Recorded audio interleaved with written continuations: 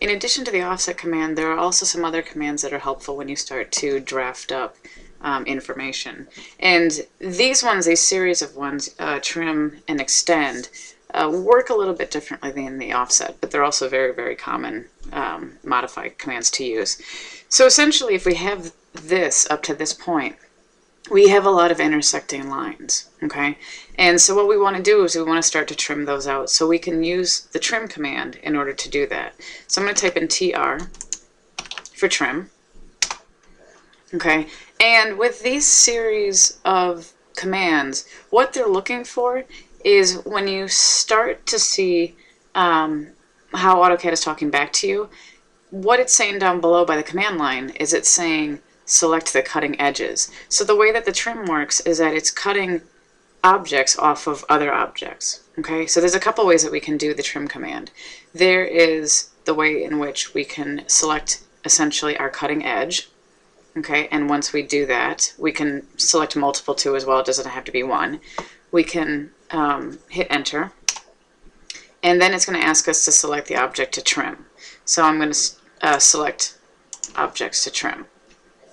Okay, but as I said, you can use more than one. So if I want to take out this little portion of this construction line below, okay, I can again use my trim command, and I can select both of these to be my cutting edge, hit enter to get into the next step of that command, and I can trim that little bit out. Okay, so the way that these commands work is that you have to be a little bit strategic in which cutting edges you use in order to get the result. And it's going to take a little bit of getting used to, but this again is one of those commands that I use a lot. Okay, I use it about 1,000 times a day.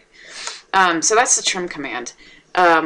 Just, off to the side to show you, again, just another example of what it can do. I just drew a line and drew another series of lines. So again, if I type in trim, hit enter, select my cutting edge, okay, I can cut these pieces off of it as long as they intersect that cutting edge. Okay, I just erased all of those. Another one is the extend tool.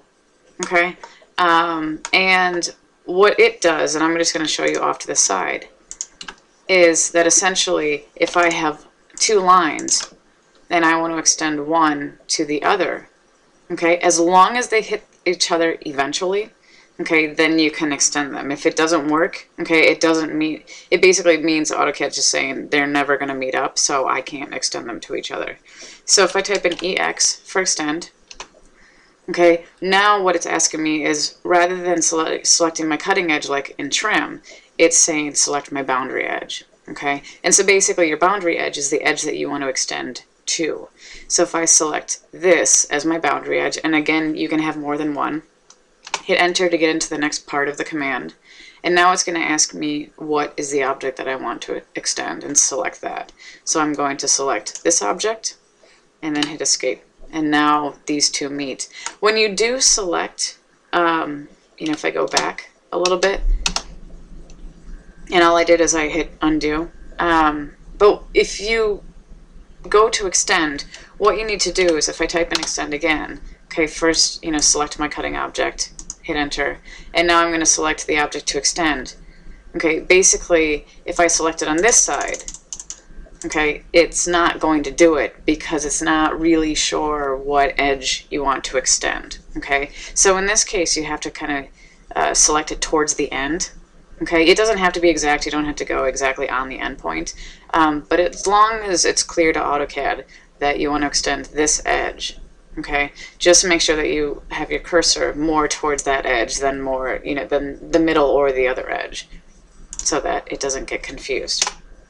Okay, so when we start to put together a plan, okay, so I'm going to just erase these guys real quick, and if I'm treating these as walls and this as the corner of my space, what I want to do is I want to extend this line down in order to get that corner. So I'm going to type in EX for extend. I'm going to use this as my boundary edge. Okay, hit enter, and I'm going to select that edge to bring down. Okay, so that theoretically I can erase this line, and I can trim this line from this cutting edge. So I'm going to select this as my cutting edge, hit enter, select the object to trim, and hit enter, and now I have the corner of my space. So what I want to do now is I essentially want to map out the interior of the space. So I'm going to offset, and let's say I want the interior to be 10 feet.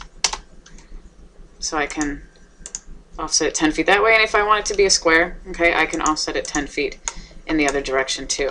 Now you'll find that, again, this is the drawing limits that gets in your way. So if I do a zoom extents,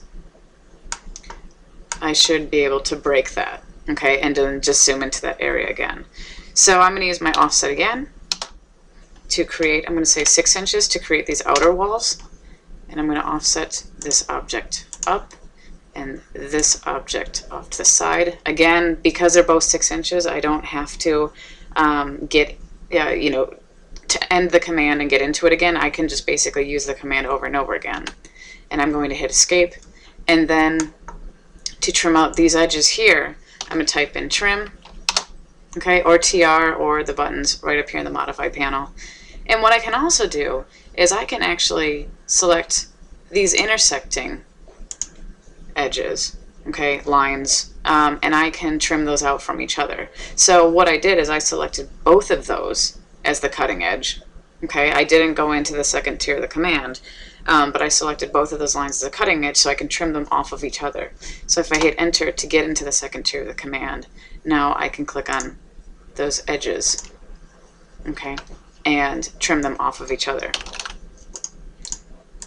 Same thing for this. And in that case, I just use my selection, my green selection tool, in order to use that to select those edges. So what I'm also going to do down here is I'm going to extend. Okay, I just typed in EX for extend, and I use this as my boundary edge. I'm going to hit enter, and I'm going to extend this outer line to that edge so that I can use my trim.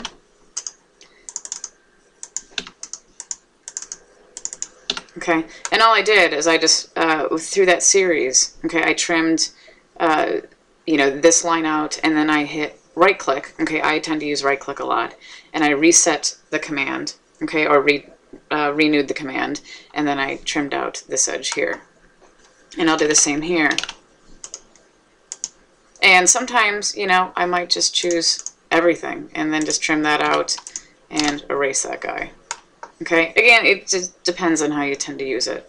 And then I'm going to use extend, select that as my boundary edge, hit enter, and extend that line. And once I'm done, hit escape, and then I can trim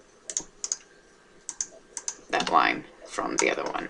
So if you followed me, you should come up with a model that looks like this. Now, what also we can do is if I have two open corners, okay, so I'm just going to do this off to the side.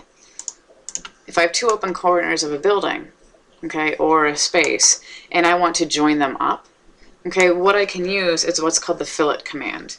And the alias for that is F, okay, and you'll see that it's actually up in your toolbar too as well.